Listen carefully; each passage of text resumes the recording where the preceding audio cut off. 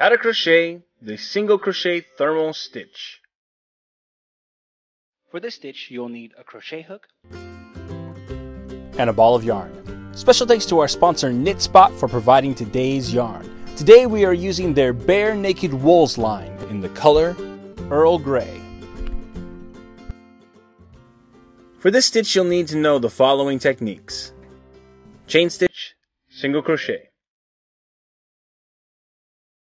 To begin this stitch you must create a foundation chain in any even number of stitches. Row 1.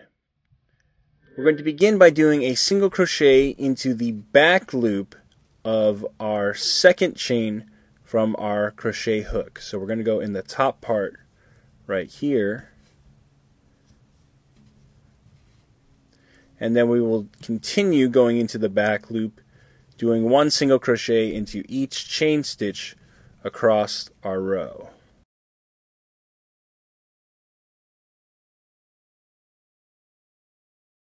Row 2, we're going to begin by chaining 1, and we will have turned our work. Then we are going to do another single crochet. So we're going to skip the first single crochet, and we're going to go into the back loop of the next single crochet. So we're going to go in this section of the stitch right here.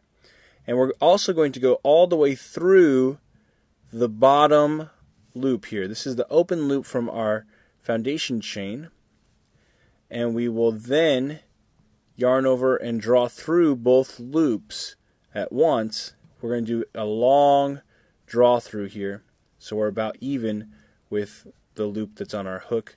Then we will work our single crochet. So let me do that for you again real fast. We're going to go into the next stitch here. We're going to go through the back loop, and we're going to go down into the foundation chain and pick up the loop from the row below.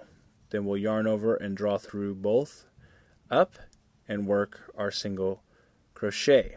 Okay, and we're going to repeat this sequence all the way across to the end of the row.